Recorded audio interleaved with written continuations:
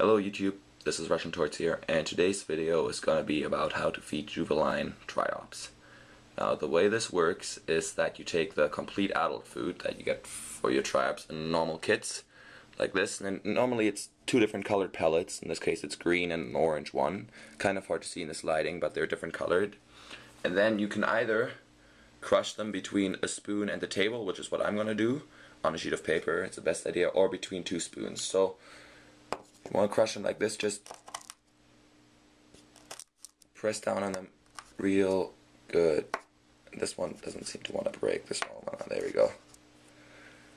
And just crush this up into really nice and small bits and pieces until you got a nice amount of powder. And then you want to feed your Triops a very small amount of this. Don't overfeed them, okay? So I only have one Triops right now, so God, this can probably last until he eats a full pellet, all of this. So I'm actually going to keep this because this powder doesn't go bad.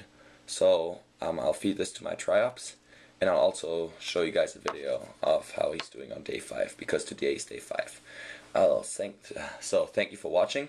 If you have any questions, please leave them in the comment section below. So this is the second part of the video, and that is the Triops right there. This camera is really shitty at doing close-ups, but it's a lot bigger than what it appears to be, and it actually looks like a normal Triops now. And yeah, he's relatively close to where I put the food, so maybe he's eating that, I don't have a clue. But yeah, there's only one left, sadly, because other one died yesterday. And I hope now that I'm starting to feed the adult food that he'll grow a lot faster.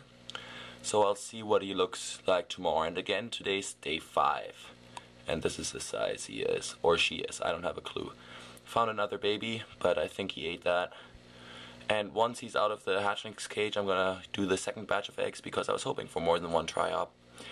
And I'll also keep you guys updated on that. So yeah, thank you for watching again, and if you have any questions, please leave them in the comment section below.